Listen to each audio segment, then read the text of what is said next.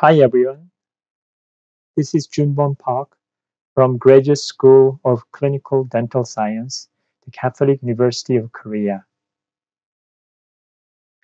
The topic of my presentation is periodontal regeneration. It is mainly composed of clinical data, and I'm sure that you would learn at least some valuable information from my presentation. Let's start. This is the first summary of my presentation. Previous reports in humans have shown that autogenous bone graft or xenograft and membrane resulted in radiographic bone fill and arrest of the disease. The figure on the left side shows the clinical view after elevation of the flap. You may notice very thin, narrow ridge. The figure in the middle shows the result obtained 5 months after ridge augmentation. The figure on the right side shows cross-sectional image from the cone beam CT. You can clearly see the increase in the ridge dimension.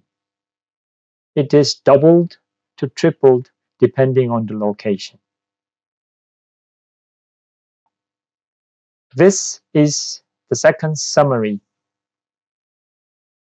You may see the periapical radiograph on the left side, and you can see the radiolucency indicating the loss of periodontium.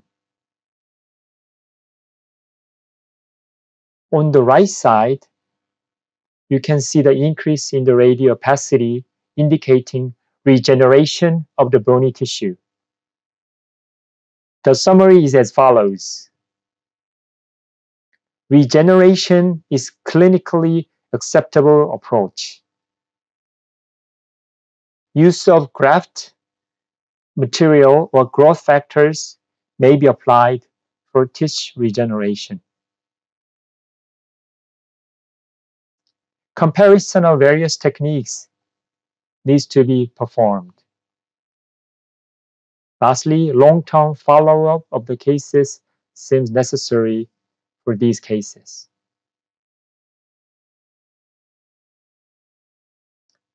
This is the contents of my presentation. First one is regeneration of hard tissue for dental implantation. This is the clinical photo after elevation of full thickness flap on buccal and palatal area. What would you do for this situation? The ridge is very thin and it may not be possible to install the dental implants at the moment. Let's take a look at the cone beam CT. You can see the thin ridge in the second premolar and first molar area. Let's take a look at the procedures. The periodontal flap was elevated, and then cortication process was done in the buccal plate. Then bone graft particles were applied both on buccal and palatal area. The membrane, which was collagen, was placed in 2 to 3 layers. I tried to close the flap with minimal tension. Releasing incision can be further performed to make the flap more movable and tension-free. If you use thinner sutures, the tissue damage can be reduced or minimized.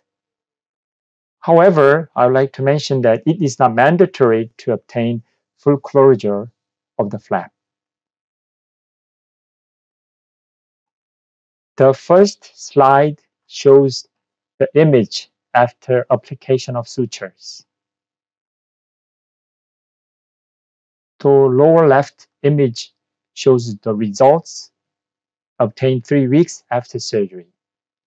It shows uneventful healing. The cross-sectional image of the augmented site 5 months after surgery shows that there were great amount of hard tissue or radiopacity gain on the right side. Let's take a look at the time of dental implant installation. The implant installation was done at 7 months post-operative. 4 implants were placed. 2 implants had the diameter of 33.5 millimeter and the length of 8 millimeter. 2 implants in the molar area had the diameter of 4.5 with the length of 8 millimeters. You can see the occlusal view of the installed implants. Healing abutments were placed after removal of the mount of the fixture. You can see the results obtained 2 weeks after surgery. It shows very good healing.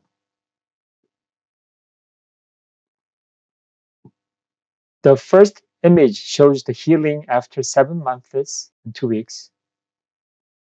The right upper image shows 2 months after the delivery of prostheses. The radiograph on the lower left corner shows the results obtained 3 months after the delivery of prostheses. The last clinical image shows a result 9 months after the delivery prostheses.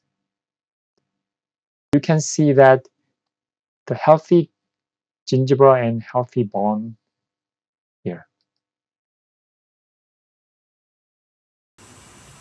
You may find the differences before and after the augmentation.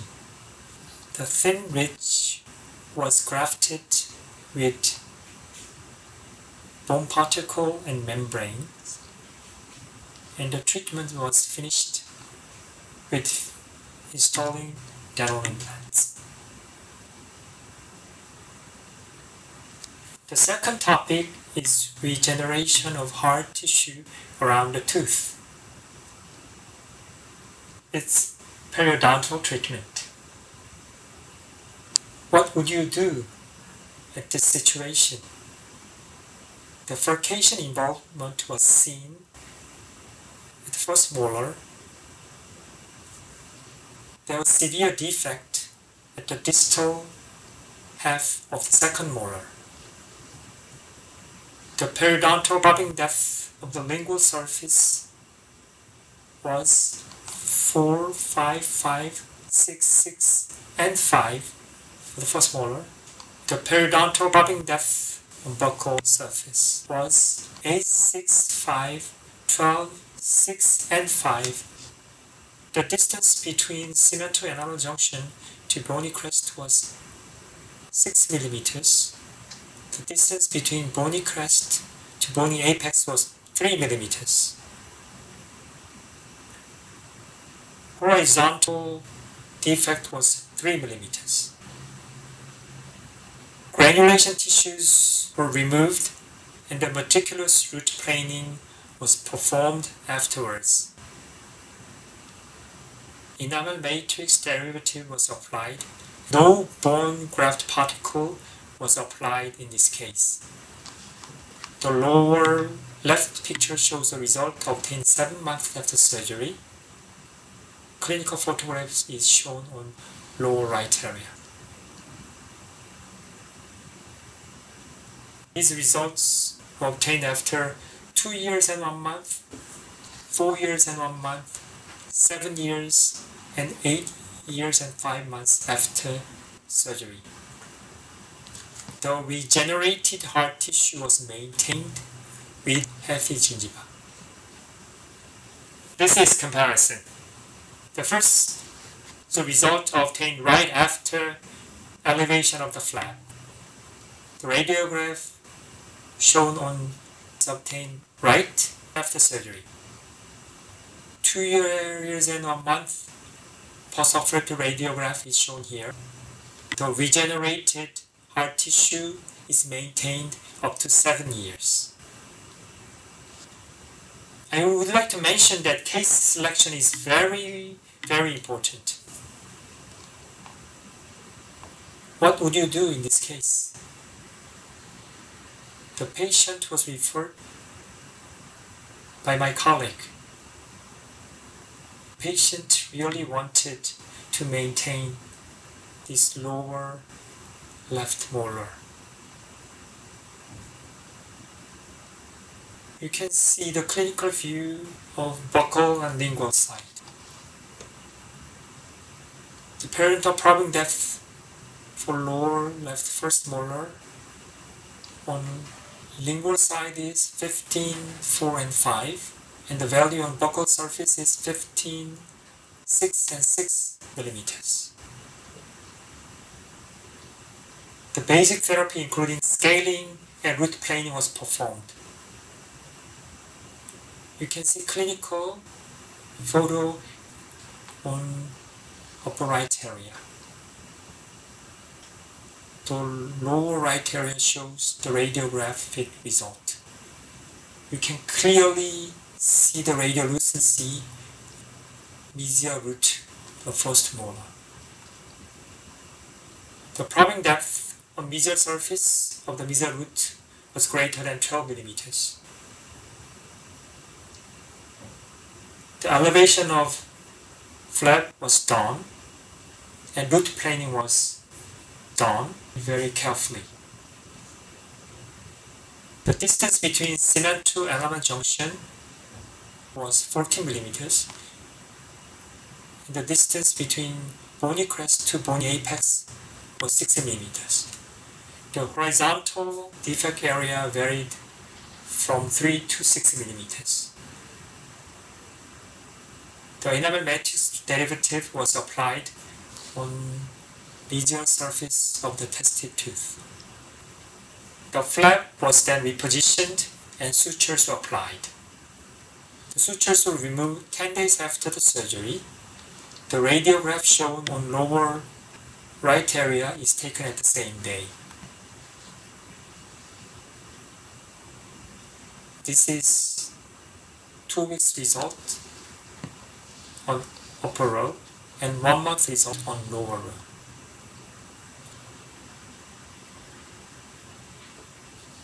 This is the result of the 2 months after the surgery.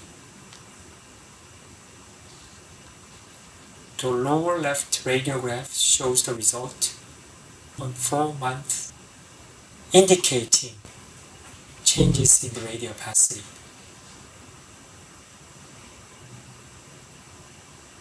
This is 7-month results. The periodontal probing depth from lingual surface was 2, 3, and 3, and the result on the buccal surface was 4, 3, and 4.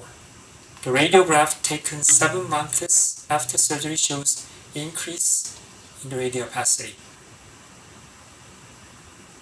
This is 1 year and 3 months results. You can see the buccal and lingual view of the tested tooth. The periodontal probing depth on the lingual side is 2 millimeters, and the value on buccal surface is 2, 3, and 2 millimeters. I would like to also mention that the gingival recession of the tooth on buccal and lingual surface is 4 millimeters. This is the image obtained 1 year and 9 months after the surgery. The periodontal probing depth was 3 to 4 millimeters, and gingival recession was 4 to 6 millimeters. The patient revisited our clinic after 8 years and 1 month. You can see that regenerated area was maintained nicely.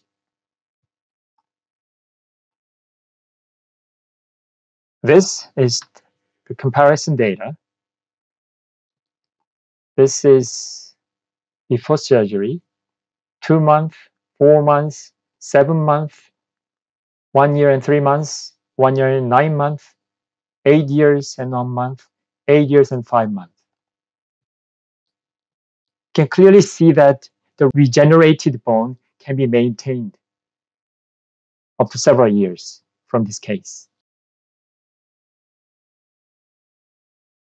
I think periodontal regeneration was obtained in the tested tooth with probing depth less than 4 millimeters.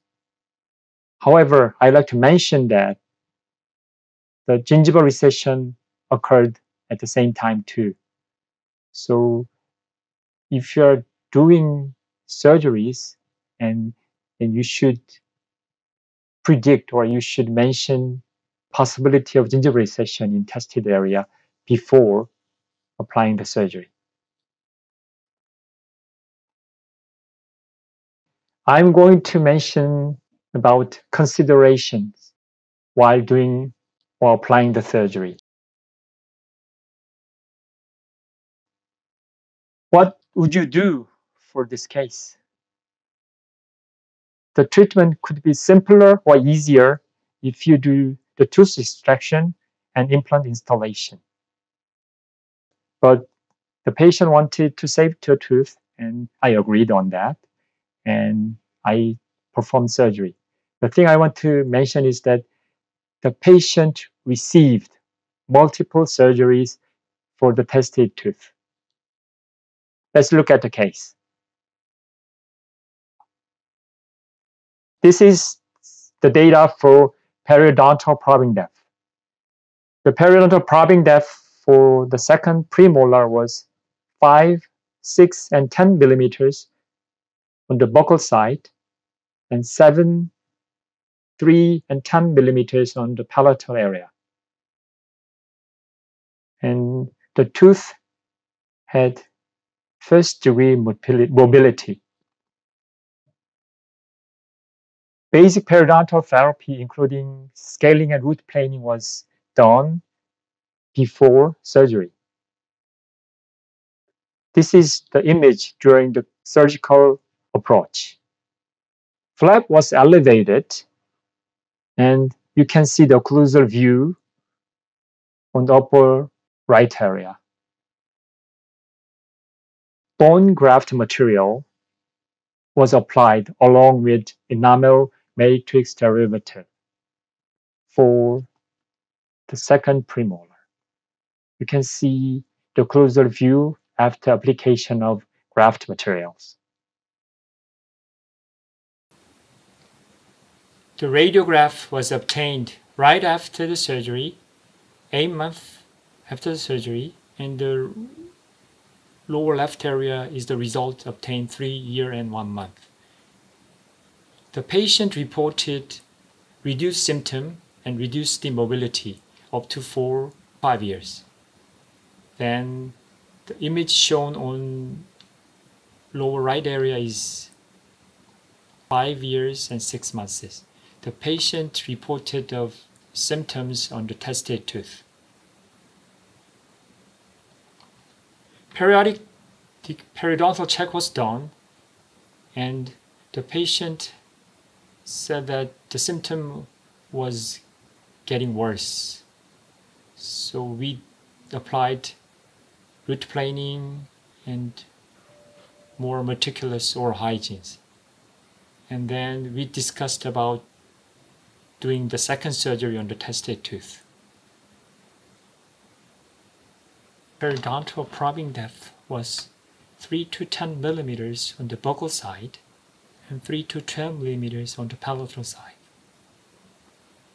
The tooth mobility was first grade.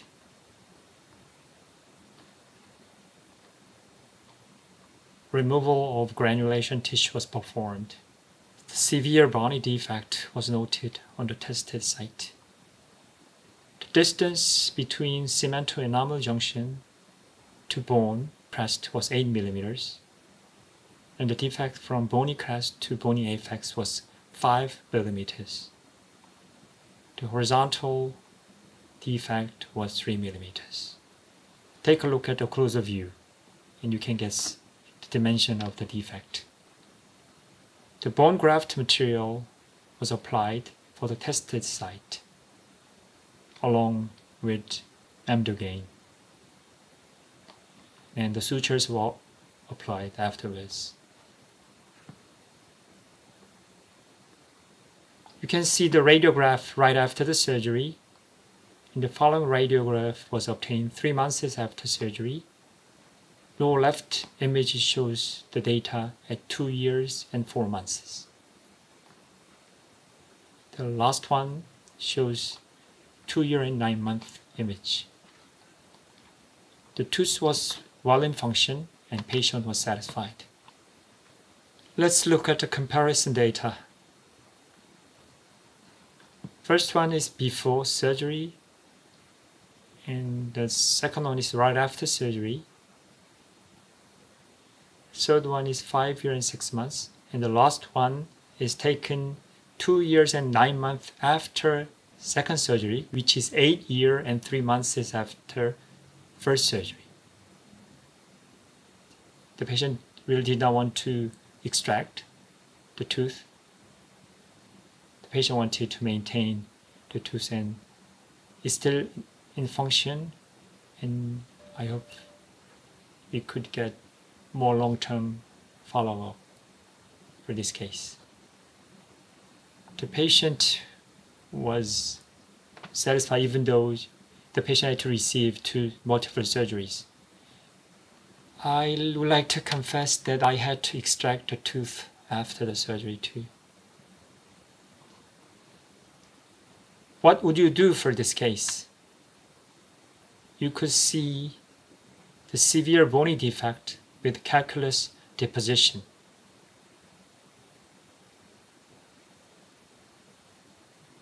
This is the buccal view after removal of granulation tissue. You can see the minimal bone on the buccal side. I'd like to present the data in more detailed fashion. If you look at upper right radiograph, you can see that radiolucency around both molars. If you look at the view of the elevation of the flap, you can see calculus depositions and accumulation of granulation tissue. I tried to clean the tooth and the surrounding area as much as possible. The upper right picture shows only minimal bony bridge can be noted on the crestal area. Enamel matrix derivative was applied and the sutures were done afterwards. This is results obtained 1 year and 6 months after surgery. The patient report of discomfort with mobile teeth. And we decide to extract both molars. The radiograph image shows the result after extraction of both molars. Dental implants were installed at the area with bone graft. Let's look at the comparison. This radiograph is obtained before surgery, and this is a clinical view at the time of surgery, 1 year and 6 months after the flap procedure, and the last one shows the image obtained 6 years after installation of dental implants. The dental implants are well in function.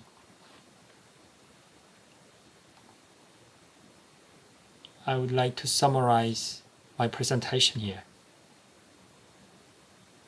When the patient comes with very thin ridge, there are several ways to approach.